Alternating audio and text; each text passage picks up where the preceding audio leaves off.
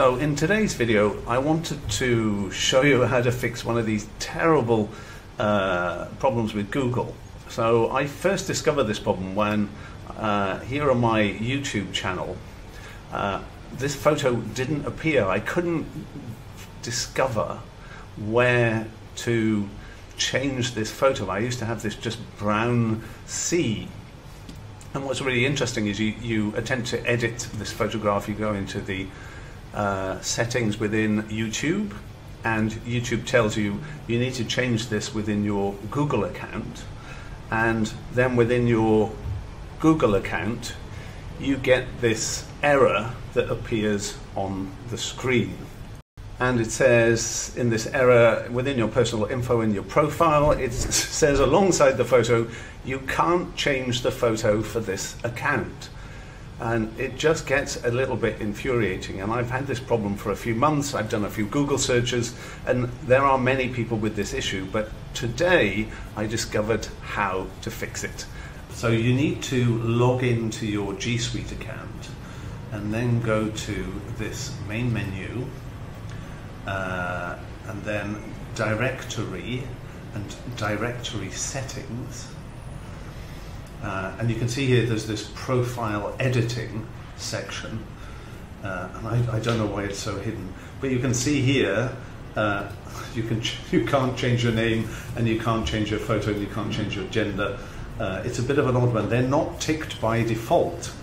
And so that means that people cannot change their photo, even though they may see this photo or changed on their profile. So it's a bit of an odd one. If you now click Save, it will update the user, and the user can then go back and change their picture on their profile page. So that's it. That's how to change your profile picture on your GSuite account.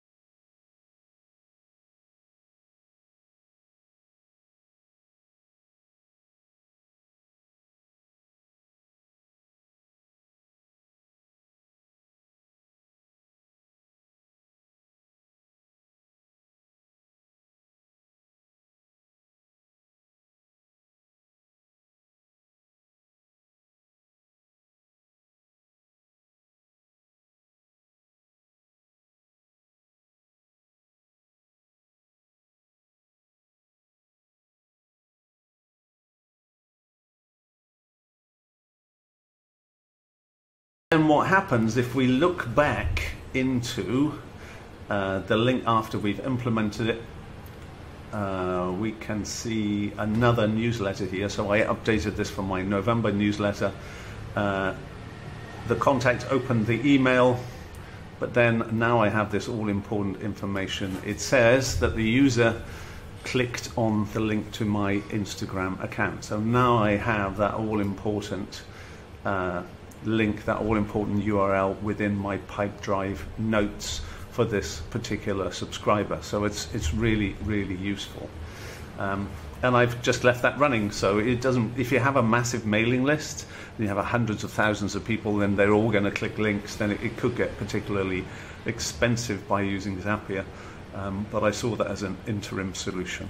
So that's it. That's how relatively simply to link your MailerGen news campaigns, your newsletters or mail campaigns, to understand which links were clicked and get that information passed back to Pipedrive.